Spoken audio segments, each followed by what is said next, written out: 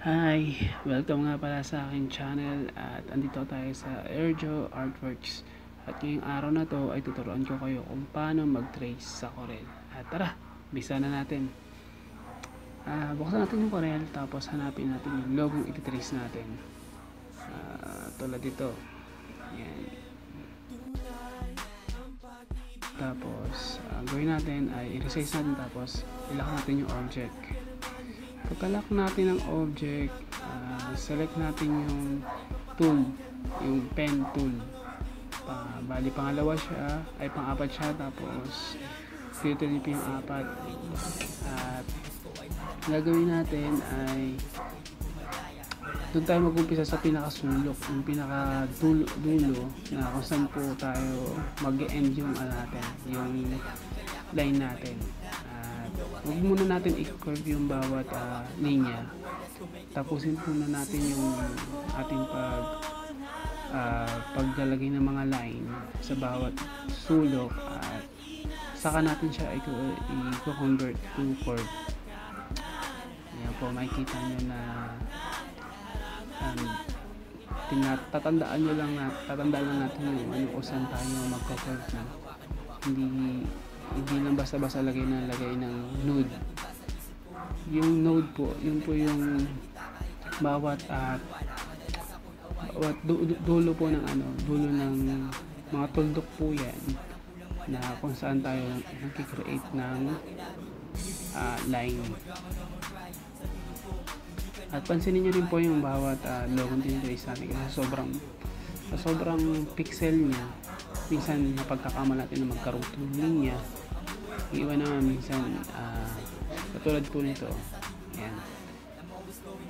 Kala natin magkarugtong pero hindi po yung magkarugtong. Sobrang pixel niya kasi napapasama dun sa isang object o line yung pixel niya. Kaya kala natin magkarugtong. Tapusin lang natin. Pansinin nyo, no? Hindi ako nagpuputol ng linya, no? Dire-diretso yung paggawa ko. Ito rin yung kaganina na kaya natin magkarugtong. Meron din niya sa kabilang dulo dun sa pinakalikod ng ulo ng bata. Yan. Kaya natin magkarugtong na. At ngayon, i-close natin yung line. Pag-close natin ng line, punta tayo sa shape tool, select natin lahat ng node. Tapos, ang gagawin natin ay i-convert natin siya sa curve. At dito na tayo magdadrag ng line. Yan, nakita nyo po. Yung mismong kinagitnaan ko lang, dyan na ako nagdadrag. Yan, naka-curve na natin siya, diba? Mas mabilis po yan. Pwede nyo siyang i-adjust gamit yung arrow sa mga node. At pwede rin natin gamitin yung smooth tool para lang po hindi siya magkaroon ng kanto, yung parang matulis na bagay na part dun sa line. So ginagamitan po ng ng convert to shape, convert to smooth. Tapos ang gagawin po natin dyan ay pakikinisin niya yung part na medyo sharp ng konti. Meron yung mga tulo na sobrang halata na doon tayo nagdugtong. So ang ginagawa dun sa node na yun, ginagawa natin siyang smooth. Pinapakinis natin siya. At yan na po, malapit tayo matapos. Pinabilis na natin yung video.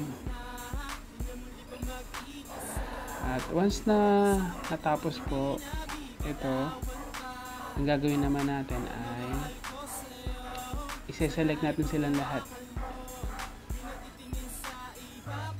So may mata na tayo. Okay, tapos na. Gawin natin, select natin lahat, tapos i-combine natin silang lahat. Tapos create tayo na panibagong page.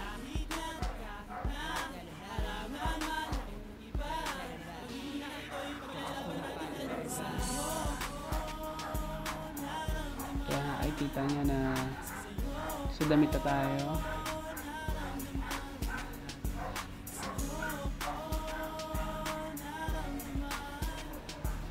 Okay, yan na po yung logo natin na natin. Thank you. Huwag niyong kalimutan mag-subscribe sa aking channel at para po sa marami bang video, pakiclick po yung subscribe button pati yung bell para ma-notify po kayo pag meron po akong bagong video. Okay, thank you. God bless.